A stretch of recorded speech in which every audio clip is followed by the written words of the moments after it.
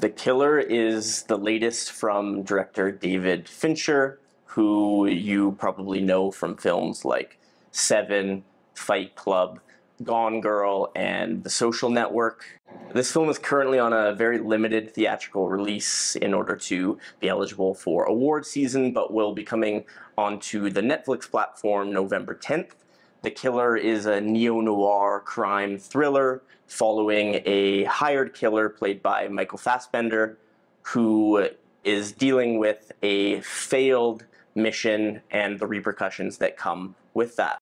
The screenplay for this film was written by Andrew Kevin Walker, who collaborated many years ago with David Fincher on the film Seven, and he adapted this screenplay from a French graphic novel series.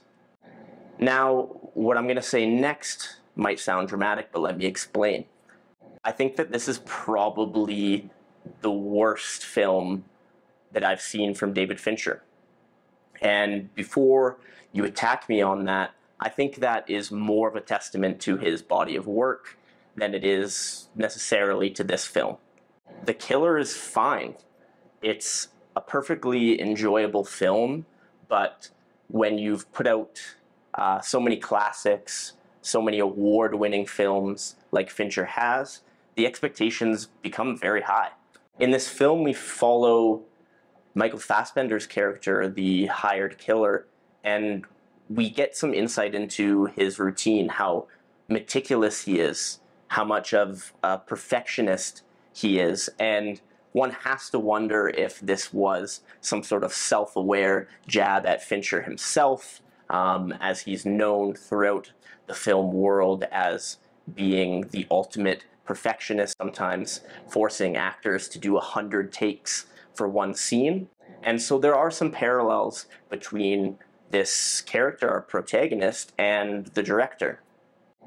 That being said, for a film that is essentially a character study following Michael Fassbender throughout the entirety of the film and never leaving him, we never see much development.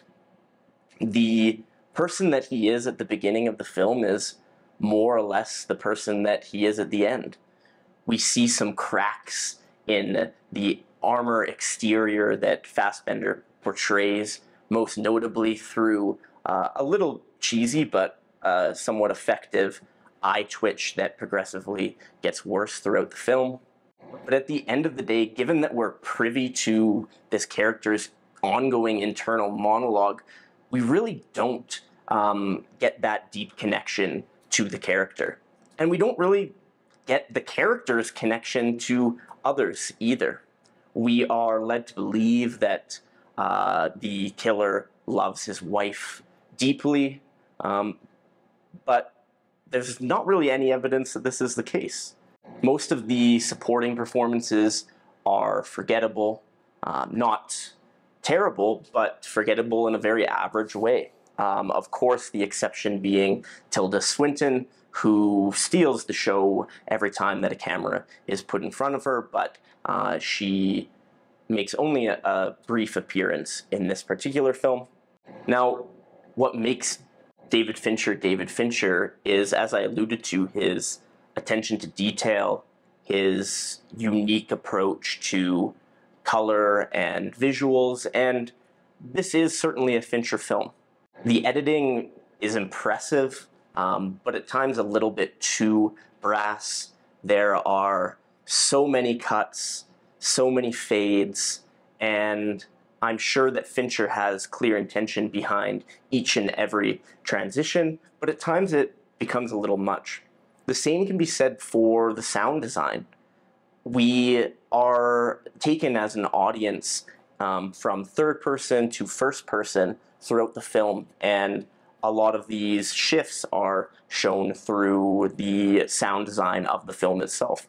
The lead character is often listening to music, and as we go from being inside his mind to looking at him from the third person perspective, we have shifts in this music and this sound design, which perhaps is effective, but I actually found quite jarring with the just sheer number of shifts that we had to go through.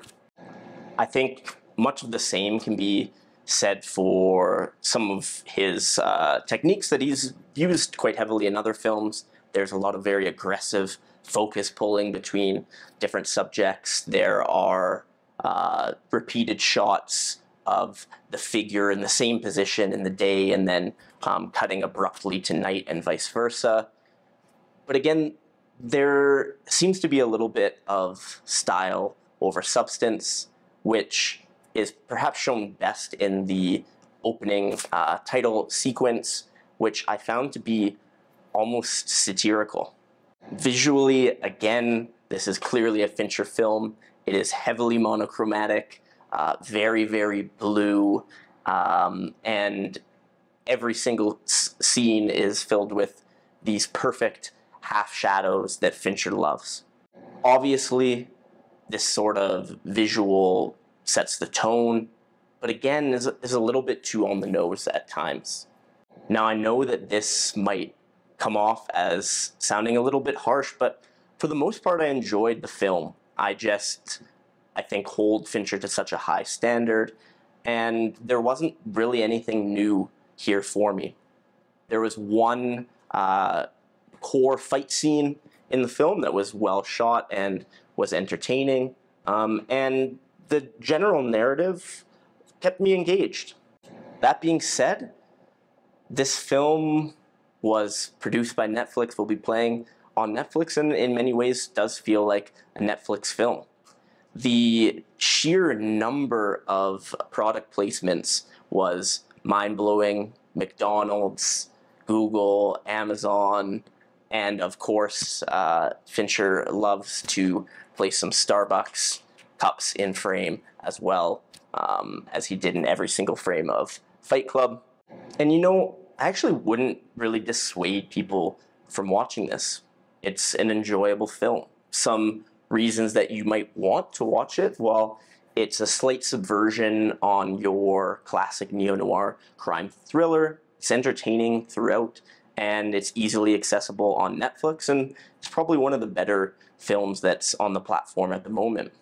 A reason that I might say not to watch the film would be that it doesn't really bring that much new to the table. It's not Fincher's best work, and there's so many amazing films out at the moment that this one is just not a must-watch. In the end, I'd give it just barely 3 out of 5 stars. If you like the video, feel free to do that subscribe thing, that like thing, you know, all the stuff that helps grow this channel and points of review in general. So thanks, everyone. Cheers.